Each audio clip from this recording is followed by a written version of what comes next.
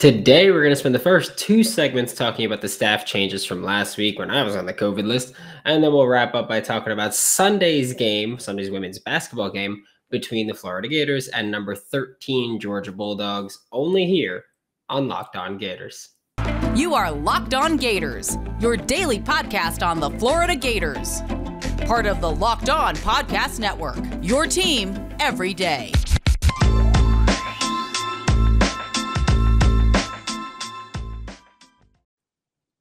Hello and welcome back to another episode of Locked On Gators, part of the Locked On Podcast Network, your team every day. Thanks for making Locked On Gators your first listen wherever you listen to the podcast. We are available daily and free wherever you listen to the podcast. Today's episode is brought to you by Sonos. Experience the game like never before with Sonos Arc, the premium smart soundbar for TV, movies, music, gaming, whatever you want, and more. Visit Sonos.com to learn more. Happy Tuesday. I am Brandon Olson. You can find me on Twitter at WNS_Brandon. I'm also the founder of WholeLineSports.com, where you can find all of my written work. Getting right into it, we're going to talk about coaching updates from, again, I was gone from pretty much last Tuesday until yesterday, so a lot's happened. So we're going to look at some staff updates. I want to say coaching, but staff updates because it's support staff and all that stuff. And it's including people that arrived, people that left, and people that were rumored here but didn't go, specifically talking about Tosh Lupoi. He was, of course, the defensive line coach for the Jacksonville Jaguars this past year. He joined Urban Meyer and his staff. He is going to Oregon to be the defensive coordinator under Dan Lanning, who, I know that the rumor was, hey, maybe Tosh Lupoi comes to Florida to be the co-defensive coordinator with Patrick Toney, as well as being a defensive line coach. But that didn't happen because he is now the sole defensive coordinator at the University of Oregon. He is working under Dan Lanning, who I'm assuming Dan Lanning will be calling the defensive plays and doing a lot of the game planning and just background work there, as Dan Lanning is, of course, the current defensive coordinator for the University of Georgia Bulldogs, who are in the midst of, I'll say, I think the most dominant defensive season that I've ever seen, as much as I hate to admit it, as much as I hate them. That's the simple facts. On the bright side, he's leaving. So yeah, there's that. There's no more Dan Lanning in the SEC after the championship game. But Tosh Lupoi, who was rumored to come to Florida, is not coming to Florida. There were also rumors that the SEC might give him a hard time because he's had recruiting violations in the past with Tennessee. And so he's just completely skipping over that and just going to the Pac-12. Makes sense. He's also a West Coast guy, so makes sense that he would want to go to Oregon instead of Florida. And then also Shane Graham is gone from the University of Florida. He's a special teams quality control coach. You may remember him as an NFL kicker because he was an NFL kicker from 2000 to 2015, including, I believe, an all-pro season with the Bengals in 2005, I want to say, though. Sorry, I know he had an all-pro season. Pretty sure it was with the Bengals. Pretty sure it was in 2005. He's also a Saints kicker, which is actually how I know him more because I don't know why, but I just remember him as the Saints, even though I think he spent just 1 year there. But hey, when I think Shane Graham, I think Saints for some reason. He was at Florida for 2 years, special teams quality control coach. That is no longer here. He is not being retained by Billy Napier, which isn't really surprising. Billy Napier has been kind of cleaning house, so that's nothing shocking. Bree Wade is joining the Florida coaching staff, the director of on-campus recruiting and football events. She worked at Mississippi State, and then she was at Louisiana before coming to Gainesville. She was a student recruiting assistant for 4 years at Mississippi State before she became a recruiting assistant at Mississippi State, and then she moved on to Louisiana. So Billy Napier is bringing her along, and I'm excited for her to come by. I think she's great. I've been seeing her on social media for a little while now. She does some great stuff, and I'm very excited to see how she works with the Florida Gators here. Matt Bergeron is the next name to talk about.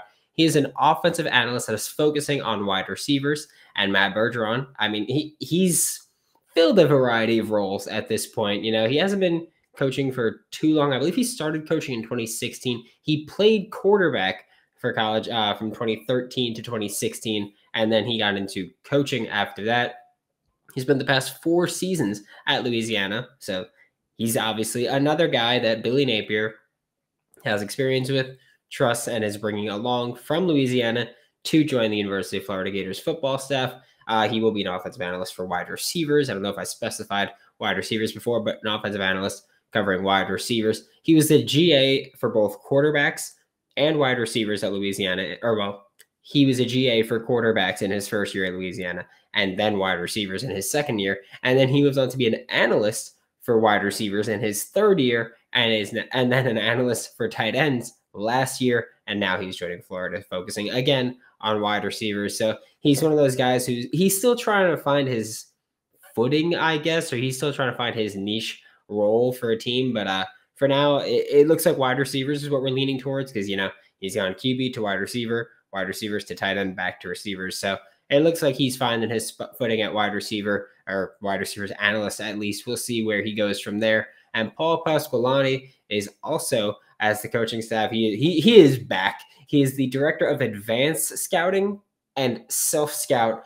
He has been the special assistant to the head coach at Florida for the past 2 years, of course, working under Dan Mullen, one of the few people to actually remain at Florida after this whole coaching overhaul. I was going to say change, but coaching and staff overhaul, really. And I know that I believe it was Gervon Dexter, when this came out that Paul Pasqualoni was coming on, or moving to director of advanced scouting. I believe it was Gervon Dexter that was tweeting very publicly that he is excited for it, and that he loves Paul Pasqualoni, that he's that dude, and he's excited that he gets to stay on the staff. So, a lot of changes happening here. Billy Napier continues bringing in his people. I don't want to say his guys, because, he's bringing in women. So he's bringing in his people. And it's great because, it's familiarity, but he's also bringing in some bigger names and some outside hires. That it's a good mix of people he's got experience with and people that he doesn't, and can bring in new ideas, because a lot of the people that Billy Napier is bringing in, they spent all or a lot of their early coaching careers with Billy Napier. So they've been working under him and learning under him for a few years now, where when he's bringing in these outside voices, it's not really just a vacuum where it's Billy Napier's principles wrapped up with all these people that have learned under Billy Napier as, I don't want to say a mentor, but have learned under him as their leader. So it's not really a vacuum here. He's getting outside ideas as well. He's getting outside talent as well. And he's looking to compete in every aspect of football. And I mean, you'll see when we talk about nutrition in the next segment that we're really talking about competing in every possible aspect here. Hey, Gators fans, I'm here with an incredible app for everyone who buys gas that needs to know about. Get Upside. My listeners are making up to 25 cents for every gallon of gas every time that they fill up. Download the free Get Upside app in the App Store or Google Play right now. Use the promo code SCORE and get a bonus 25 cents per gallon on your first fill up. So your first fill up will be 50 cents per gallon. Don't pay full price at the pump anymore. Get cash back using Get Upside. Just download the app for free and use promo code SCORE to get up to 50 cents per gallon cash back on your first tank. Some people who drive a lot are making as much as $200 to $300 per month back, and there's no catch. The Cash App gets added right to your account. You can cash out anytime with your bank account, PayPal, and e-gift card for Amazon and the other brands. Just download the free Get Upside app or use promo code SCORE to get up to 50 cents per gallon cash back on your first tank. That's code SCORE. I mean, you use it when you got to fill up, Just keep using your car till that thing is right, a little bit past and then fill it up and maximize your earnings that way. Just maximize your cash back. That's all I'm saying. That's code SCORE, SCORE. Anybody else make money this past weekend? Because I know I did actually. Bowl week, or this past bowl weekend was pretty kind to me. The New Year's 6 bowls were pretty kind to me. That was pretty great. BetOnline is the fastest and easiest way to bet on all of your sports action. Obviously, Florida wasn't super helpful in any way, shape, or form. Definitely a net loss on the year for me for Florida. Thanks, buddies. But BetOnline even covers award shows, TV shows, and reality TV and politics. You can bet on the Brazilian election for 2022 if you want, with real-time updated odds and props on almost anything you can imagine. It is the best way to place your bets, and it's 100% free to sign up. Head to the website or use your mobile device to sign up today and receive your 50% welcome bonus on your first deposit. BetOnline, your online sportsbook experts. Make sure to use promo code LOCKEDON. That's LOCKED, no space, ON. Now we're going to continue talking about some of the staff changes and staff updates that have been happening. And we're talking about things that are done. I'm not talking about rumors in this episode. We're talking about solidified, done.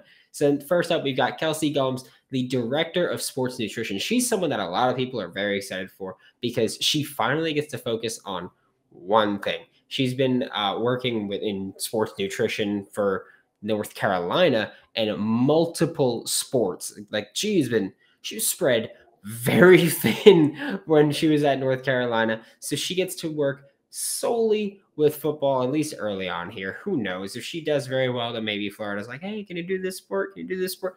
Maybe that'll happen, but I don't think it will. But I'm very excited for it too, because sports nutrition is great here when you're looking at this Florida Gators team where there's a lot of guys on this team, and like football players, big dudes, big dudes.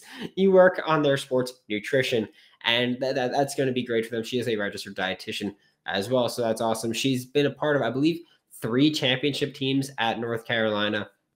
But again, now she gets to focus on Florida where, hey, maybe she'll be a part of 3 championship teams with the Florida Gators football team. I don't know, maybe, hopefully. But, when you look at these kids, it's like these kids come out of high school. You can look at the pictures of strength and conditioning coaches and staffs put out of players who they show up and they're, let's say, my size, let's say they show up and they're my size.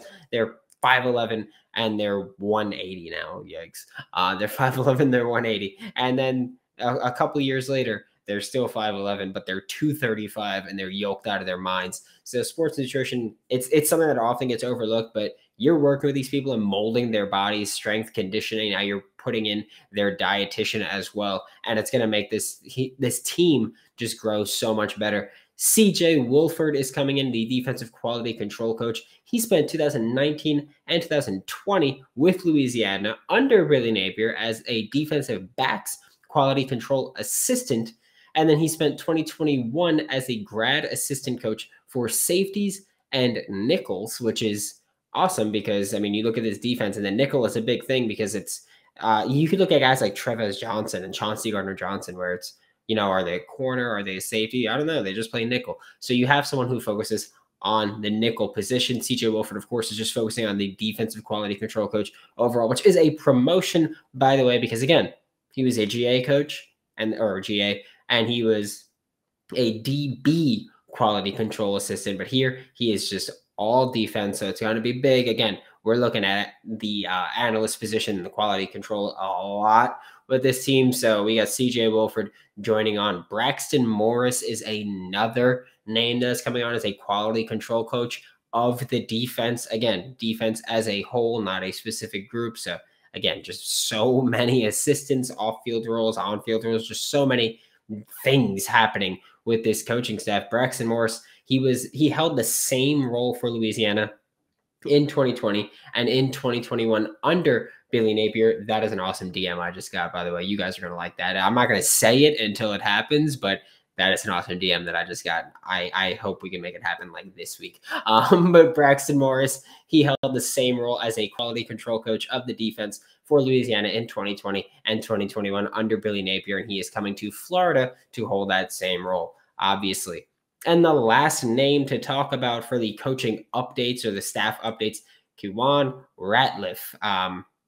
I'm not super stoked about this one. I was a fan of him, but not being retained by Billy Napier. Again, he is another one of the many, many names that is not coming over from the previous regime with the Florida Gators, but Kewan Ratliff is not coming along. He was the assistant director of player personnel for the Florida Gators. He joined the Gators in 2019 in an off-field role as a secondary assistant and a recruiting assistant, or he helped with recruiting as a recruiter, whatever you want to call him. He was recruiting. Kewan Ratliff, of course, he played for the Florida Gators from 2000 to 2003 before becoming a second-round pick in the NFL, and he went on to have an 8-year NFL career from 2004, 2011, including the 2007 season, which I'm singling out not because it was a stellar season from him, but because I know regionally a lot of the listeners of this show are Tampa Bay Buccaneers fans. Shout out Locked On Buccaneers. I love them. But with the Bucks, he spent 2007. Kewan Ratliff was with the Bucks in 2007. So for you Bucks fans, there you go. You might remember him for that. But it's again one of those things where the old regime just wasn't doing things right. That's, I believe, a pretty simple and undeniable fact that you have there. Cameron Ratliff was the assistant director of player personnel, which I'm not blaming him for anything, but the whole regime pretty much left except for a couple of people. So Billy Napier, he's cleaning house. He's bringing in his staff and his assistants and his support staff and his whatever you want to call them. He's bringing them in. He's developing them. He's building this Florida Gators program from the ground, really from the ground. This is one of the worst Florida Gator football teams that I've ever seen, despite record. I don't care about record. I know that record-wise we've seen bad things. That was just a horrid season. So he's building them from pretty much the ground up. There are bright spots, of course, but things need to change. And I understand Billy Napier getting rid of a whole bunch of people, despite how much we might not like certain decisions being made. I'm not on the coaching staff. And as much as I like to think I'm smart and know more than other people, I don't know more than a guy that's a head coach of a Power 5 SEC program. So I'm going to let him do his thing, despite my feelings of it. This is it. The putt to win the tournament. If you sink it, the championship is yours. But on your backswing, I don't, this is a baseball stance to me. I don't do golf. Sorry. Your hat falls right over your eyes. Is this how you're running your business? Poor visibility because you're still relying on spreadsheets and outdated finance software like a boomer. To see the full picture, you need to upgrade to NetSuite by Oracle. NetSuite is the #1 cloud financial system to power your growth. With NetSuite, you can automate your processes and close your books in no time while staying well ahead of your competition. Notice the difference, over 28,000 businesses already use NetSuite. For the new year, NetSuite has a new financing program for those who are ready to upgrade at netsuite.com/locked, LOCKED. That's it. Head to netsuite.com/locked for this special one-of-a-kind financing offer on the #1 financial system for growing businesses. That is netsuite.com/locked. Again, just LOCKED, and that's it. That's all you got to do. netsuite.com/locked. To wrap up today's show, we are talking about the women's basketball game on Sunday against the Georgia Bulldogs. Of course, they played on Sunday afternoon against the #13 Georgia Bulldogs. The Gators started strong, started strong. Like, they killed it in the first quarter. They were dominating at the end of the first quarter, 25-14. Unfortunately for the Florida Gators, that was the best quarter by a long shot. It was the only quarter that they would win in that game. They lost 2 quarters and tied another. In the second quarter, the Georgia Bulldogs bounced right back by winning that quarter 19-9. So the Florida Gators were only up by 1 going into halftime. And then at the end of the third quarter, it was still Gators up by 1 because they tied 16-16 in that third quarter. And then in the fourth quarter, Georgia Bulldogs outscored the Florida Gators 24-19 to win by 4. The final score of 73-69, which really sucked. It's one of those things where the Florida Gators women's basketball team is left constantly trying to find their footing. Again, screwing around with the lineups, who's starting, who's coming in, who's not playing at all, who's rotating in and playing a lot of time. Nina Rickards played her best game of the season. She had 15 points on 6 of 9 shooting with 3 rebounds and 1 steal. Jordan Merritt and Kiki Smith. I know that I speak about Jordan Merritt, Kiki Smith, Lavender Briggs, and Nina Rickards a lot. Jordan Merritt and Kiki Smith got back to being the stars that they were for the huge majority at the start of the season. They kind of tapered off before that little Christmas break that they had. Jordan Merritt and Kiki Smith got back into the star column. They combined for 35 points on 11 of 23 shooting, including 9 for 12 from the free throw line.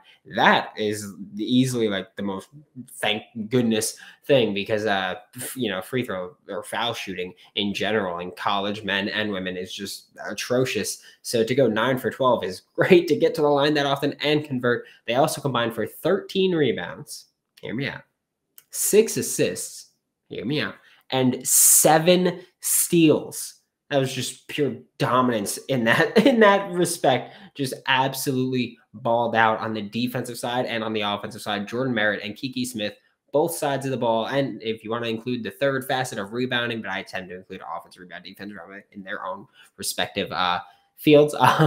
Jordan Merritt and Kiki Smith, dominant throughout, just absolutely dominant. Lavender Briggs, who's usually the third star that I talk about, she had a rough game. She went 3 for 11 from the field with just 7 points. Off the bench, Alberta Rimdahl and Faith Duke.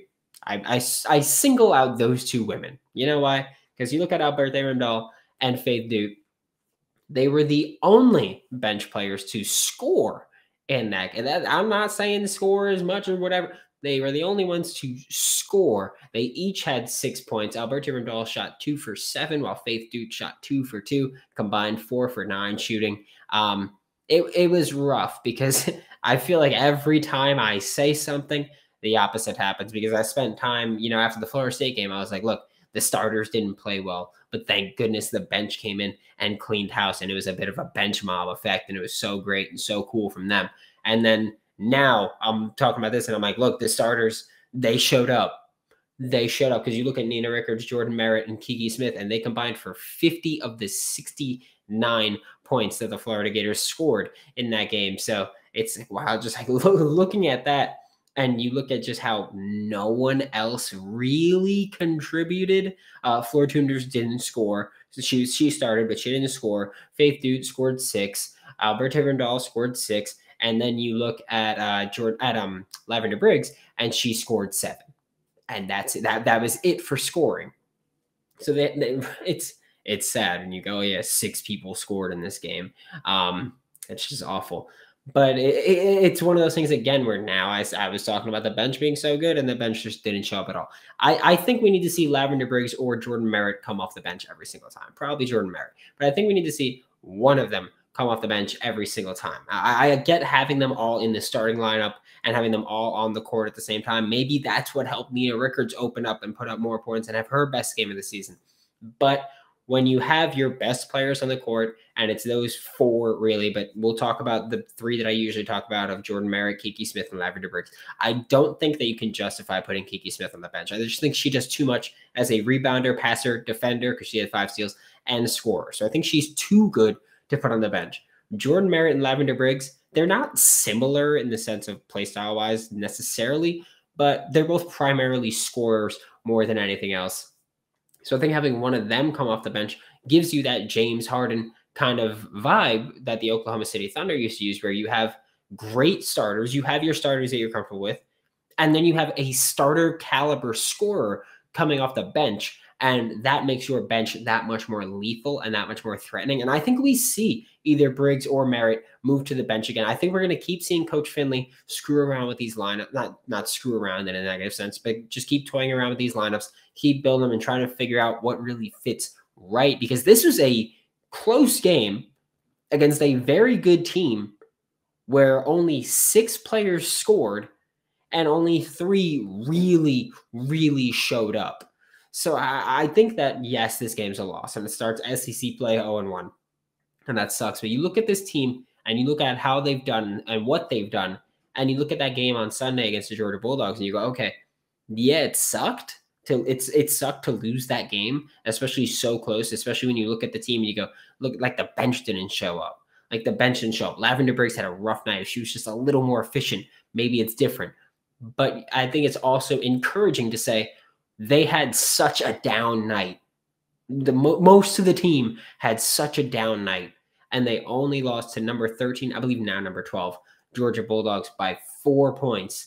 And I think that's a little bit encouraging, and I trust Coach Finley to figure it out. The Gators take on Ole Miss this Thursday after starting SEC play 0-1, and hopefully they will get to 500 in SEC play and get the new year fixed and get the course corrected. Thanks for making Locked On Gators your first listen of the day every day. We are available daily and free wherever you listen to podcasts. Don't miss out tomorrow, as we'll probably talk more about this football team, probably look at the basketball team a little bit. Now make your second listen Locked On Bets, your daily one-stop shop for all of your gambling needs. Locked On Bets, hosted by your boy Q with expert analysis and insight from Lee Sterling. For Locked On Gators, I am Brandon Olson. Don't forget to follow me on Twitter at WNS_Brandon. You can also find all of my written work with Whole Nine Sports. That is WHOLENINE Sports. And I will see you all tomorrow.